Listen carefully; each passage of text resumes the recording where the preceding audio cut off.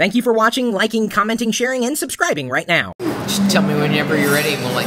It's recording, but we can cut in and out. We're good? Oh, we can cut in and out, just let it flow. So we can do edits. What do I do? Yeah. Oh God, it's recording. What do I do? What do I do? What do I do? So I've been eating sushi since like 1997. And I've walked into plenty of sushi Sushi? Cut! Sushi, tomato, tomato. I suck at this, apparently. I shuck at this, that's what I do. So we're here at Hapanessa in downtown Seattle, and thought we'd be able to ask Yuriko Sei on, is that correct? Yuriko Sei, yes. Wow, is that officially Japanese? The Yuriko part, yes, is officially Japanese. Okay. The last name, not quite as much. Not as much. But you generally know kind of what's going on, considering your role here at Hapanessa with sushi etiquette. It's true. As the general manager and as the daughter of a Japanese father, I definitely have, throughout my life, learned some of the proper sushi etiquette tips and what to do, what not to do. Okay, so one of the things that some people are inclined to do when they walk in is ask the chef, what's fresh today? Is that a good thing? Not necessarily. Oh. By asking the chef what's fresh today, you're implying that there are things in the sushi case that aren't fresh, which is kind of an insult to a sushi master who fills his case daily with fresh fish. Everything is phenomenal. Everything in the case is going to be at the freshest it can be. So the better thing to ask is for the sushi chef if he can cut from the best parts of the fish for you. That's a more polite way to go about asking what the best cuts of the fish are. Fair enough.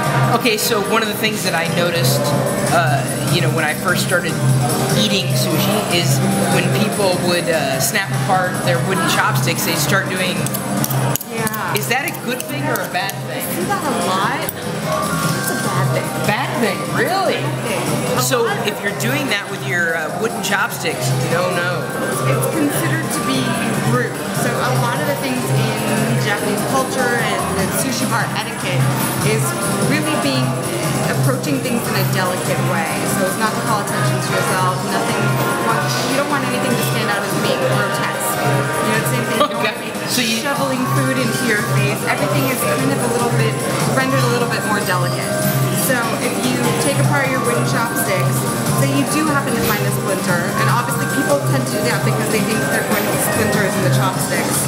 Quite often there really aren't, so it's just kind of a silly thing to be doing. But if you do happen to see a splinter, just delicately take it off and put it on the side.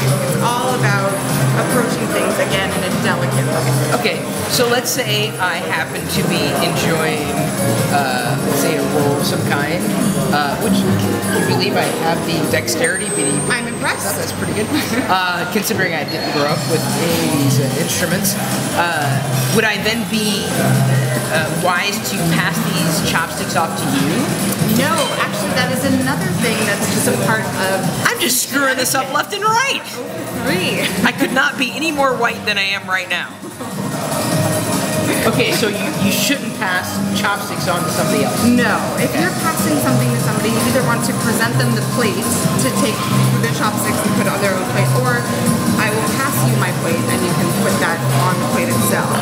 It's actually considered rude to pass chopsticks to chopsticks. Okay, and you should never touch chopsticks? Right, you don't want to do the chopsticks passing action. Touch chopsticks. That's a trick to say like 3 times fast. It's presented in a more delicate way. It's a little bit awkward to kind of pass chopsticks to chopsticks. It would be the same way of passing something fork to fork. It's just a little awkward. It would be awkward. Okay, so then when I sit down, like at a bar or at a table, would it be wise to order everything that I'm thinking I want all at once? No. Oh, jeez, I'm striking out here.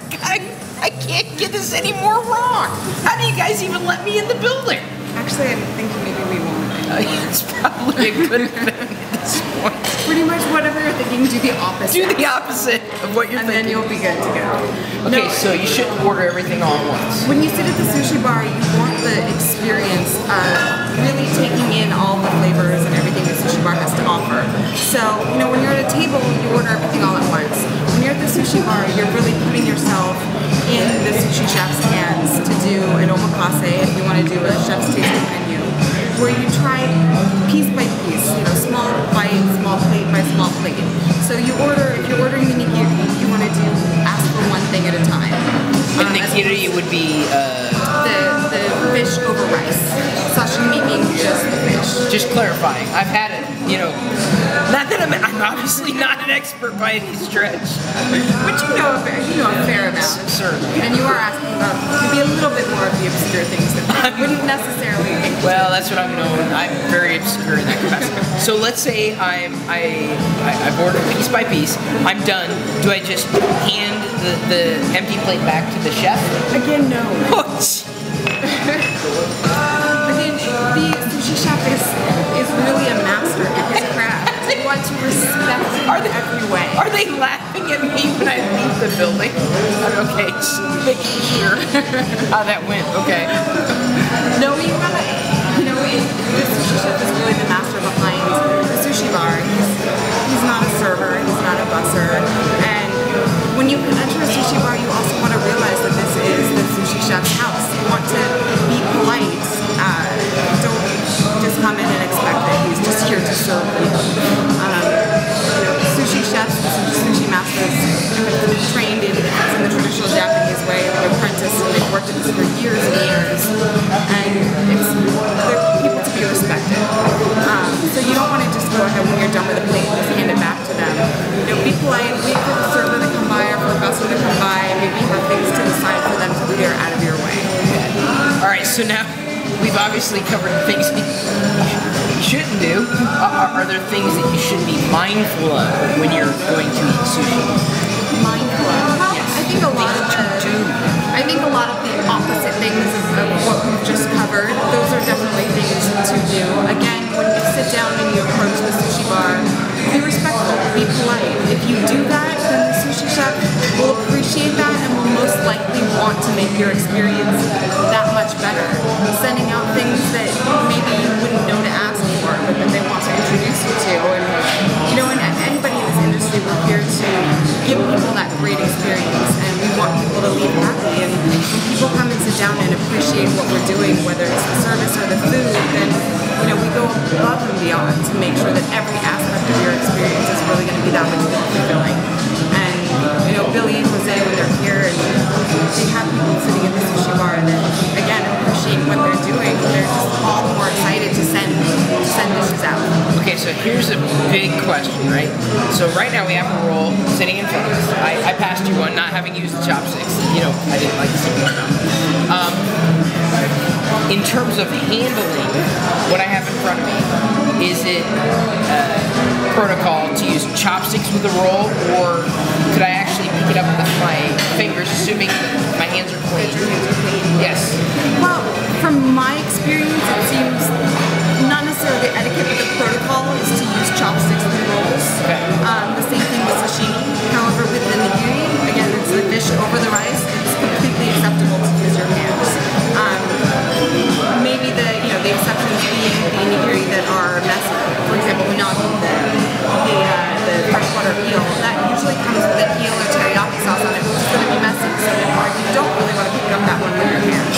Again, it's just about kind of approaching a situation what will end up being the most delicate way about eating something. And especially here, a lot of our rolls are a little bit more complex. They have a lot of sauces, that kind of thing. So it's a lot easier to eat it with chopsticks. Yeah, but what you've effectively done with Hapanessa is really combine Latin flair with more I guess Japanese fare? Is that Latin flair with a Japanese core concept menu with Latino flair. Okay. Which you'll really find in the use of heat and citrus and spices in a lot of our sauces and a lot of the accompaniments. And it kind of gives it just that extra oomph that you don't really see most of the time in sushi. It kind of brings the rolls, the maki, more to the masses, so to speak. Well, one thing that I love is this is a California roll here, but this is not imitation crab. This is real. Real crab. Only real crab at Hapanessa.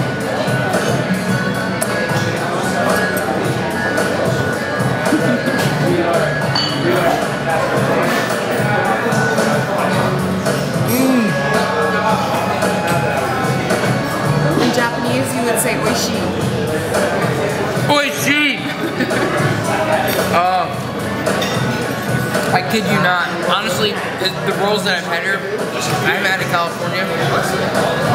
That's primo. No, that is primo, dude. We use the highest quality short grain rice and the highest quality rice vinegar in every single one of our rolls, whether it's happy hour, regular dinner time, and it makes a really big difference. Even on a roll as simple as a California roll, as you can see, it makes Yeah, no, I'm trying to be polite. Oh, wow. Oh, wow. Bravo.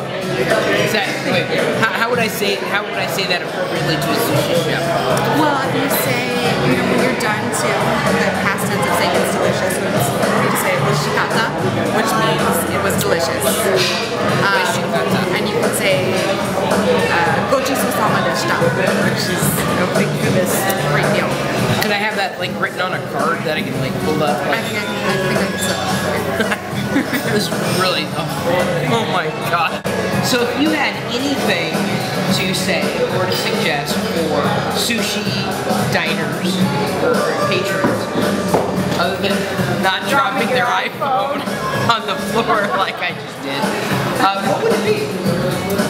For those coming to sit at the sushi bar, again, really, if you're an adventurous eater, feel free to put yourself into the hands of the sushi chef, and as long as you're polite and you kind of follow what we've gone over here today, you're very well taken care of, and you might just end up having a meal that you never ever expected. Is that like omakase? Yes. Omakase.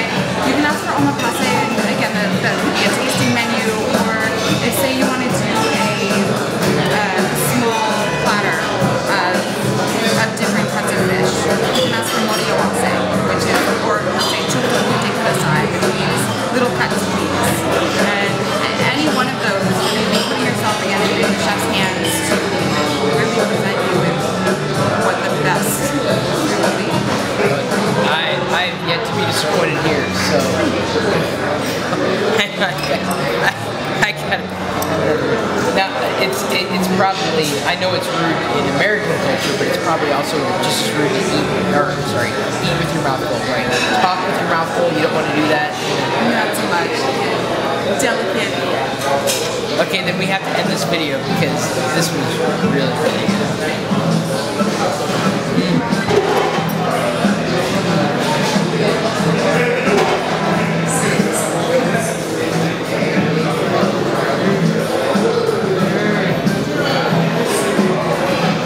Really want to speak right now, though.